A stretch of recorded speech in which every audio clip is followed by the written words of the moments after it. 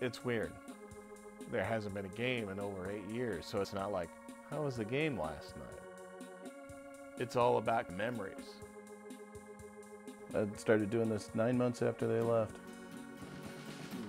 I was downtown, and this car pulls up, and it was a mother with her 3 little girls in the back, and they all go, "Hey, Sonics," you know. So, I mean, these girls, they weren't old enough to know the team or know what was going on, but they saw me, and I'm sure at one point their mother said, "Oh, that guy wants his basketball team to come back."